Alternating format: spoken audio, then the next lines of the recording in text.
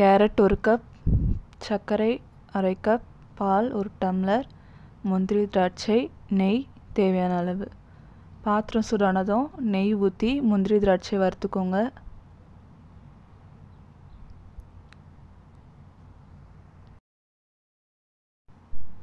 முந்திரி திராட்சையும் பொன்னிறமாக வந்தவுடனே ஒரு பிளேட்டில் தனியாக எடுத்து வச்சுக்கோங்க. அதே பாத்திரத்தில் கேரட் சேர்த்துக்கலாம்.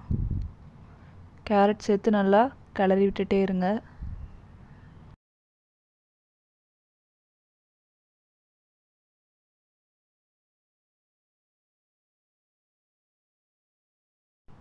கேரட் இந்த மாதிரி நெய்யில் நல்லா வதங்கினதும் பால் 1 டம்ளர் ஃபுல்லாக சேர்த்துக்கலாம்.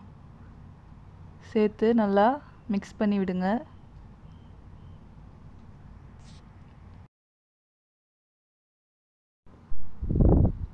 பாத்திரத்தை மூடி வச்சு நல்லா கொதிக்க வைங்க.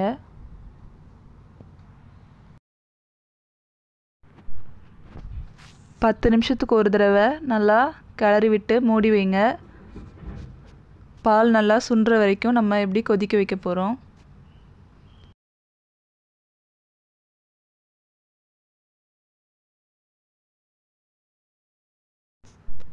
பால் இந்த அளவு சுண்டுனதும் சர்க்கரை சேர்த்துக்கலாம். சர்க்கரை சேர்த்ததும் நல்லா கிளறி விட்டு மூடி வைங்க.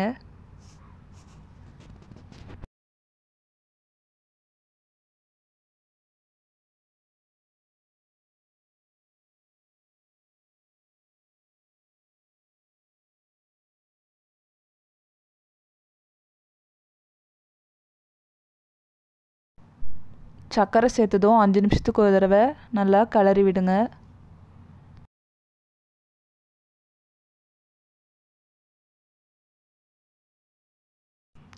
பால் நல்லா சுண்டிருச்சு.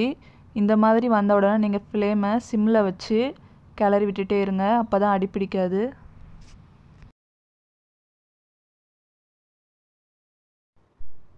இந்த மாதிரி வந்ததும் அடுப்பை ஆஃப் பண்ணிவிடுங்க. ஆஃப் பண்ணிவிட்டு ஒரு 1/2 ஸ்பூன் நெய்யை மேலே இப்படி ஊற்றி கிளறி விட்டுக்கோங்க. நல்லா வாசனையாக இருக்கும். இப்போது முந்திரி திராட்சை எடுத்து போட்டு கிளறி விட்டுக்கோங்க. ரொம்ப டேஸ்டான கேரட் அல்வா ரெடி. பிடிச்சிருந்தா லைக் பண்ணுங்கள். சேனலை சப்ஸ்கிரைப் பண்ண மறந்துருந்தீங்கன்னா மறக்காமல் சப்ஸ்கிரைப் பண்ணிவிடுங்க.